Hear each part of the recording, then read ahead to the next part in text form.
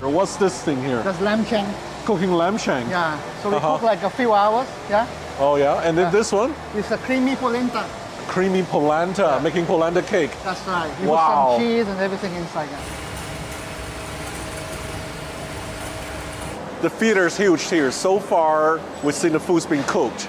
But here it is a bit of food tasting. Tell me what it's about. So this is what we call internally as a first line of defense.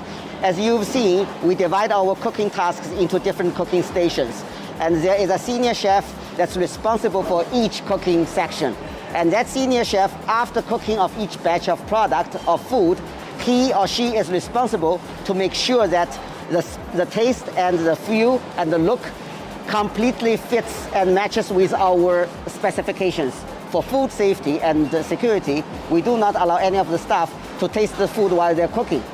There's only one centralized, authorized location for all kitchen staff to taste the food, which is here at the centralized tasting table.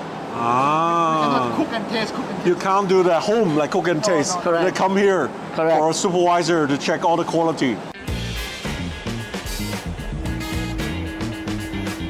So after cooking, the food is going, you will see everything have the barcode.